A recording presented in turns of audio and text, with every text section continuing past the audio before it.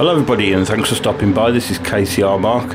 Now I'm sorry to start the video off like this, but I need to apologise to the easily offended, because I've got a bit of a controversial point here, and as that is, I don't really like any modern Supras. And so as a blasphemer, you are to be stoned to death.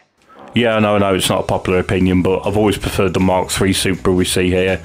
I just think it's a more aggressive looking car, and yeah, it's been in the game for quite a while. It's never been amazing, to be quite honest. It was okay to drive, but in the new update 1.43 we've been treated to a new engine swap with this car.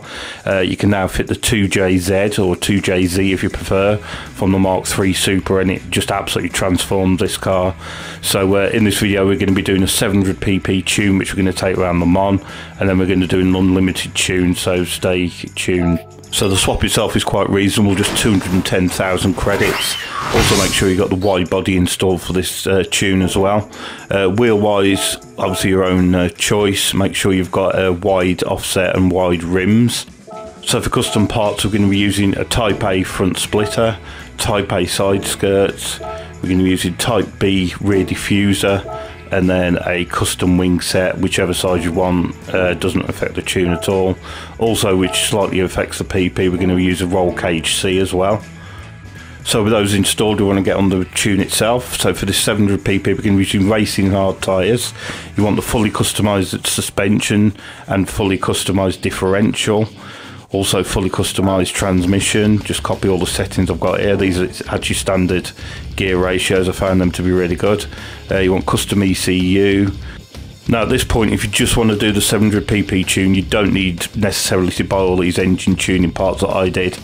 You can just get away with just putting a bigger turbo on and getting around about 500 brake horsepower. The power isn't really that important with this car. It's more about the suspension and diff tuning. Just make sure you've got all three stages of weight reduction as well, because it is quite heavy as standard.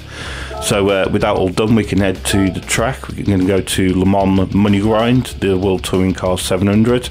So let's see how we get on. Just make sure you've got racing intermediates, by the way. So head now onto track, and the first thing to do is to set the fuel map to 4. You can leave that there for the rest of the race.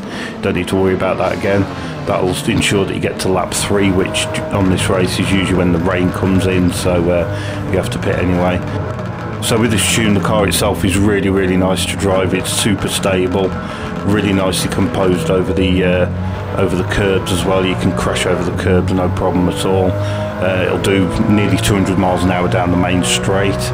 It's just all round really good car. The brakes are especially good for a road car, and I think you'll really enjoy this. It's really nice to drive.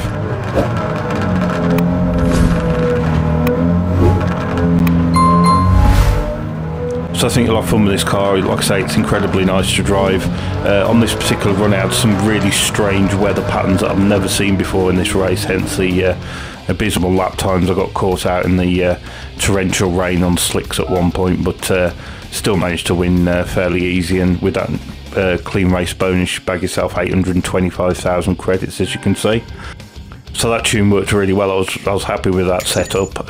So next we're going to go on to the unlimited tune, where just anything goes. It's just going to be absolutely full bore to see what this car can actually do with fully upgraded everything. As before, the suspension and diff is exactly the same. We've just upped the power to its max. As you can see, it's 883 brake horsepower, so I dare say this is going to be a bit of a weapon. So let's see how we get on. So this unlimited tune was just added just as a bit of fun, really. I just wanted to see what the car could do completely unleashed, and with the same suspension settings. Still nice and stable, but obviously that's a huge amount of power to be going through the rear wheels. But it handles it quite well. You've got to be careful with it. It's not the easiest to drive, but you can have a lot of fun with this. It's not really good for any money grind. It's the fuel economy is going to be awful, but it's a good laugh if you want to use it in open lobbies or unlimited races. It's worth a shot. So thanks for stopping by. I hope you enjoyed that. I'm particularly pleased with my 700p tune. I think you'll have a lot of fun with that. It's a really nice car to drive. So thanks for stopping by. Let me know how you get on with the tune, and I'll see you again soon. Cheers, bye.